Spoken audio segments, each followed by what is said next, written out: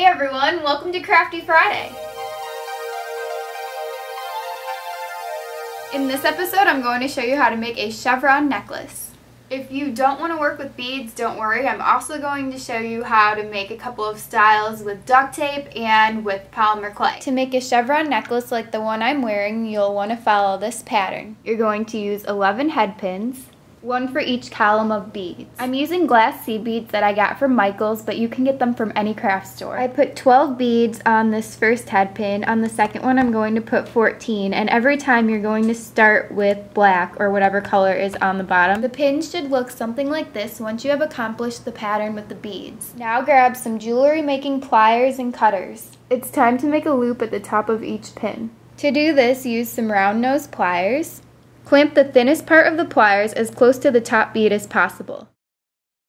Then you're going to bend this part back and around the tip of the pliers, and then keep going until you form a loop. At this point, you're going to clip off the excess wire, and you can use your flat nose pliers to reshape the loop. So I push down on it to get rid of the gap. Repeat the looping step for every single pin. Here's a few more examples of what my loops look like before I trim the excess wire. Finally, I have completed all of my loops.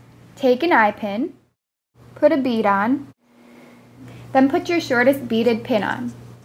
After that, put on a black bead or whatever color you want. Put on your next pin, followed by another black bead, and then another pin, and keep repeating that step until you're done. Once those are all on the eye pin, you're going to form another loop that's as similar to this loop as possible, and then you're going to cut off the excess just like you did with all the pins. Finally, you're going to attach chain to either side by opening up a jump ring, threading the chain on, and then putting the other end through this loop and shutting it. To attach a clasp, you would split one link in your chain, and then you would attach a jump ring to each side. Beautiful. Here are a couple of clay pendants that I made using a chevron type pattern. I'll give you the basic gist of how to make these, but it's not going to be as in-depth as the beaded pendant that you just learned how to make. For this style of clay charm, you're going to get a plain metal pendant. Then I place a white triangle of clay into the pendant. You can use translucent liquid Sculpey to help hold this clay in, but if you use too much, it will bubble out, which I learned the hard way, and then I had to sand it down. To make a gradient/ombre effect with your clay, you're going to start with a chunk of white and a chunk of dark or medium clay. You're going to add a little piece of the darker clay to the white every single time, and you can even add black to that darkest color if you want to continue with your shading.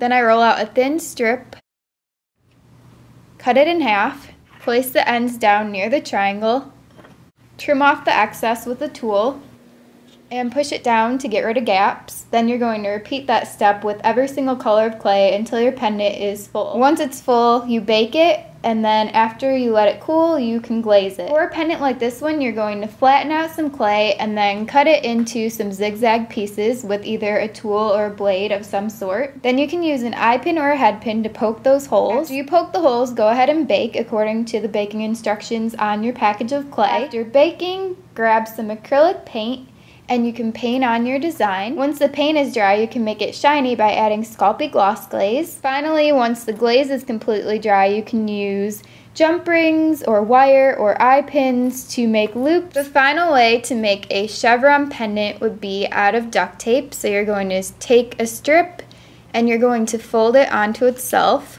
Then I just cut that piece off. Use scissors to cut either zigzag shapes or triangular shapes like these. Then use some type of sharp object to poke holes. Then you can join pieces of duct tape together with jump rings like I did with the clay pendant. In a future Crafty Friday video, I'll show you more of my completed chevron pendants, but for now, this is it. So hopefully you have gotten enough ideas. Last week on Crafty Friday, I showed you all how to make a gumball machine with a glass globe, so let's check out the people who sent in their photos. On Facebook, this gumball machine charm picture was sent in. She didn't have a glass globe, so she used the design of my older gumball machine charm. Then on Instagram, we have these colorful gumball machine charms.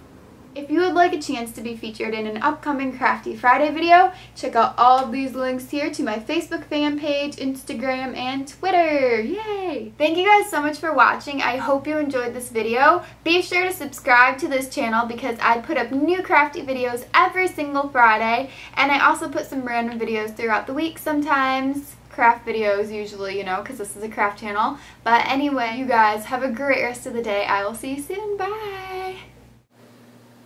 Welcome to the wind show. Stop it, wind. Bye.